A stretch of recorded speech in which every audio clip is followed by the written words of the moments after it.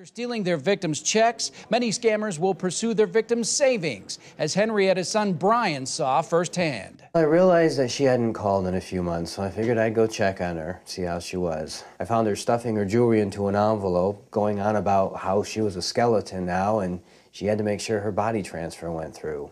It was only after Brian showed her that her breath left condensation on a mirror that Henrietta realized she was still alive. If the witch was here, you wouldn't need ask no how. Listen, I'm sorry about your brother. I know I wasn't the nicest to him, but you know,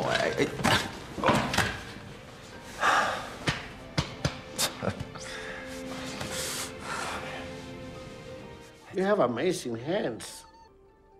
Well, thank you. You have a wonderful canvas to work with.